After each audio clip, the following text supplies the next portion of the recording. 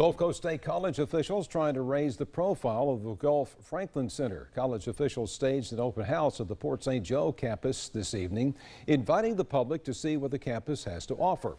Dozens of people were there to learn about some of the programs available. One of the more high-profile programs is the School of Nursing. Students got the chance to use some of the most sophisticated equipment available to learn how to treat people in a hospital setting. The campus's new director says he's excited about the possibilities.